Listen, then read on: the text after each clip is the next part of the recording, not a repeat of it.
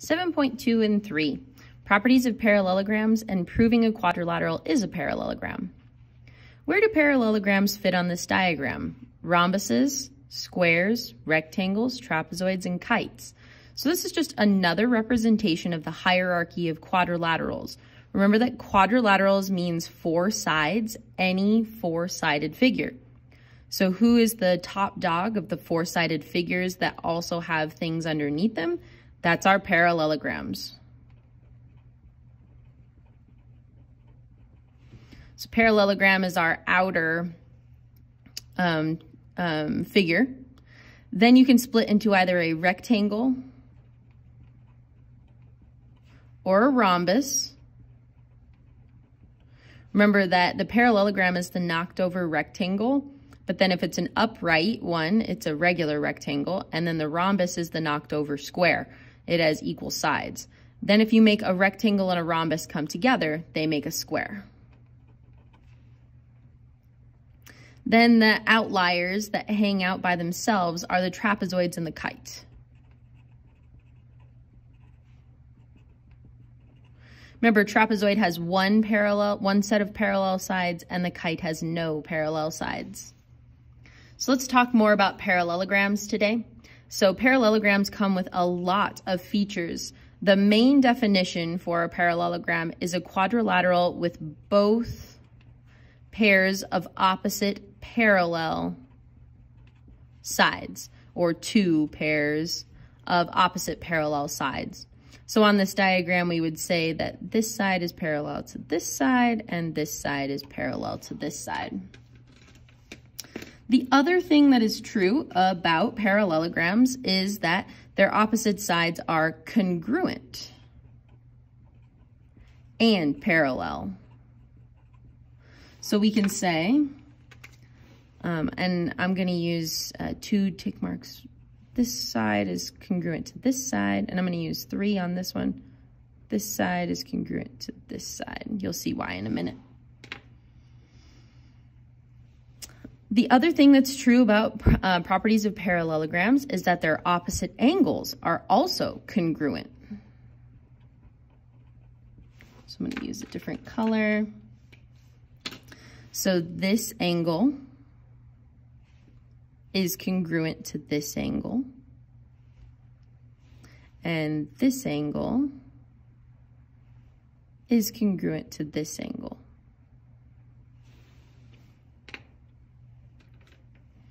All right, the next property that's true about parallelograms is that consecutive angles are supplementary. That means they add to 180 degrees. So we're talking about this angle and this angle. If you bring those together, they make 180 degrees. That's true for these ones as well. I'm just providing one example. So consecutive angles are ones that are next to each other as you go along around the parallelogram. So these two, or these two, or these two, or these two. Any consecutive angles are going to be supplementary. And then the last one is that the diagonals bisect each other. They bisect each other. So our last property, you can see that these lines are not the same length. So this one that goes along this diagonal is longer than this one. So the two lines themselves are not the same length, but they cut each other in half at the center. So this length is congruent to this length. And then I already used 3, so I have to use 4. 1, 2, 3, 4. 1, 2, 3, 4. So those lengths, this length is congruent to this length, and this length is congruent to this length. One more thing that can be true about parallelograms is that you can know that only one set of sides are parallel and congruent for it to be a parallelogram. So as long as it's on the same side of the parallelogram, it is also going to be a parallelogram. And then if it has any of these other features, it's a parallelogram. So they come with lots of features for them. So now we're going to use that to solve problems. Example number 1, find the value of x and y in this parallelogram. So they're telling us it's a parallelogram. So all of the above features come with this diagram, even though we're not going to label it on all of them.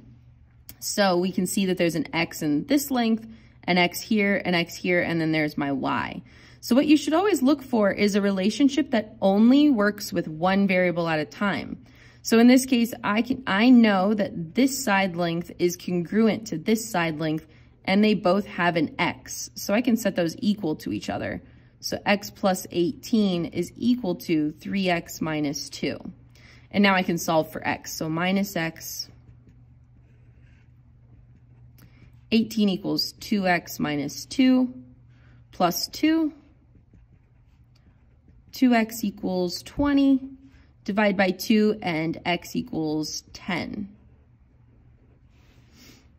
So now that x equals 10, now I can take a look back at my diagram that has my y value that's missing. I can't set an x and a y equal to each other, but now I know what the value of x is. So I can say 4 times 10, and now I know that this side length is 40. So y is equal to 40 because this side is congruent to this side. So always work with one variable at a time.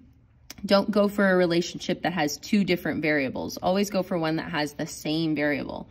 So pause this video and go ahead and try the 2 examples on example 2 on your own, and then I'll show you. So this one's got an x and a y, so I am not going to go for that first. But this one's got an x and a number, that's fine. 4x minus 37 is equal to 49. These opposite angles, I know I'm going to have to draw it really big. Those opposite angles are congruent. So 4x minus 37 equals 49 plus 37. 4x equals 86. Divide by 4, and x equals 21.5.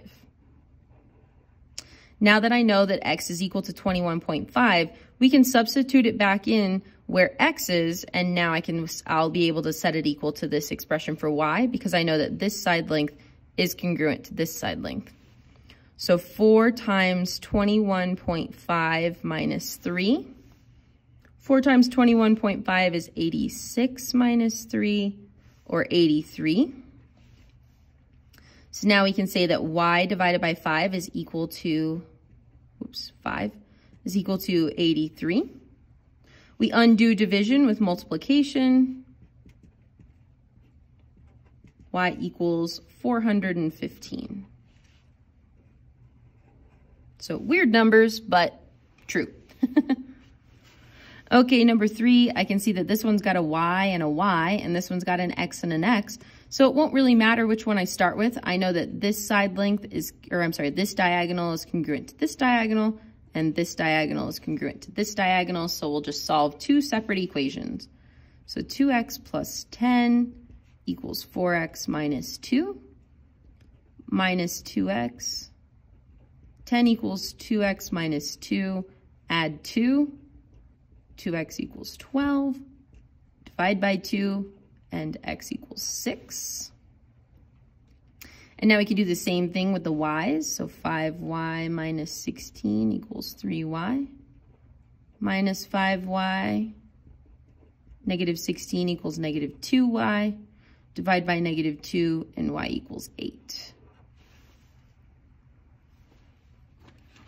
Okay, let's continue on with some more examples. Find the indicated measure in MNOP. Explain your reasoning. So if this is a parallelogram, which we can't quite tell that it is yet, but we can see that there are some measures. We know that it's a parallelogram because they told us in the directions it's a parallelogram. So let's just go ahead and fill in some stuff we know. If this side is 26, then this side is 26. If this side is 24, then this side is 24. If this angle measure is 68, then this measure is 68. If this bisected length is 14, then that bisected length is 14. If this bisected length is 20.7, then this bisected length is 20.7. And finally, what is this measure? What is that angle measure? Well, these two angles are supplementary. So 180 minus 68. Whoops, not 60, not with the 0, just a degree measure. 180 minus 68 is 112. So that means that this angle measure is 112 degrees. So now let's answer the question. So PO is right there, 24. OQ is right there, 14. NO, this side, 26. And PQ is 20.7. All right, now we're looking for PMN. So PMN, we found that to be 112. NOP, that whole angle measure matches this whole angle measure, so it's another 112. OPM is 68. And NMO, this guy right here, just this chunk, is going to match just this chunk. So it's going to be 59. All right, what property of a parallelogram shows that each quadrilateral is a parallelogram? We can see that if this is an A and parallel, then these two sides are congruent. So opposite sides are parallel and congruent. Cool. Next, I can see that opposite angles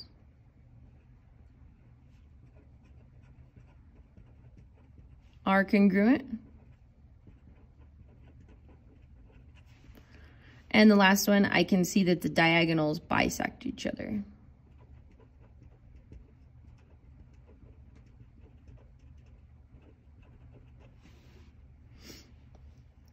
Last couple of examples. Find the values of x and y that make this shape a parallelogram. So if we want this to be a parallelogram, we want our opposite angles to be congruent. But if I look here, my opposite angles, this one's got an x and this one's got a y. So what's another trait of parallelograms that can be true? These two angles, the consecutive angles, are supplementary. So we can say 3x minus 20 plus x plus 40 is 180. Consecutive angles are supplementary. So 3x and an x is a 4x. 40 minus 20 is another 20. Minus 20, 4x equals 160. Divide by 4 and x equals 40. Now that x equals 40, I can use it to get opposite angles to be congruent. So 3 times 40 minus 20, which is going to be 120, minus 20, which is going to be 100. So now 4y is equal to 100. Divide by 4, and y equals 25. Pause this video and go ahead and try the next 2 examples on your own.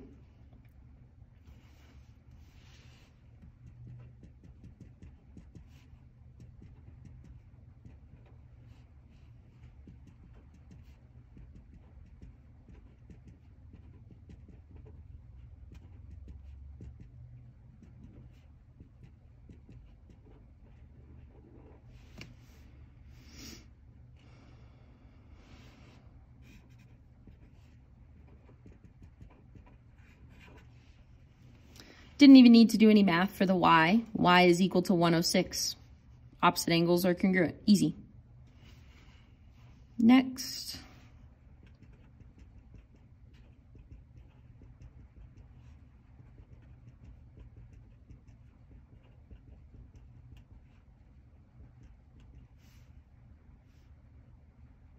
Oh, minus 1. So plus 1. So 17. That's a minus.